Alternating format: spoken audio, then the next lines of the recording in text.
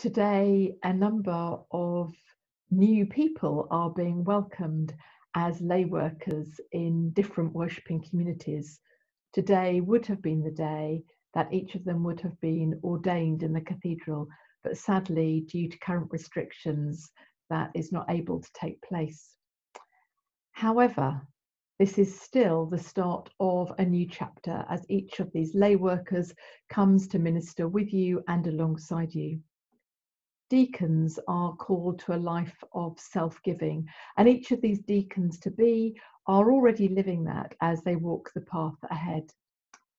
I'm hoping that ordinations will be able to take place in the autumn, hopefully in September, but nothing can be planned until the government announce that we can gather together once more for public worship. And of course, when the ordinations do take place, they are likely to be very small gatherings. I'm hoping still in the cathedral, but there will be a number of restrictions in place. And sadly, we won't all be able to gather together for those ordinations. I do hope, though, that you, in your own context, will plan a special service following those ordinations, perhaps even where the new deacon's family and friends can be present, as they won't all be able to gather in the cathedral for those services.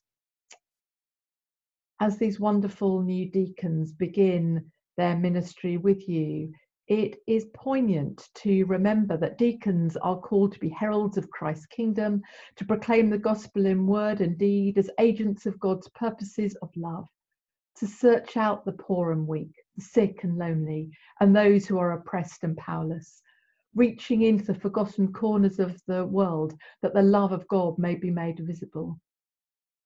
I think those words are particularly poignant and meaningful as we continue to be the church in these extraordinary times. So thank you for the ways that you are sharing Christ's love and hope as individuals and together as the body of Christ. I pray that it will not be too long until we can see one another face to face once more. But in the meantime, God bless you as this new chapter of ministry begins in your worshipping communities with a deacon to be.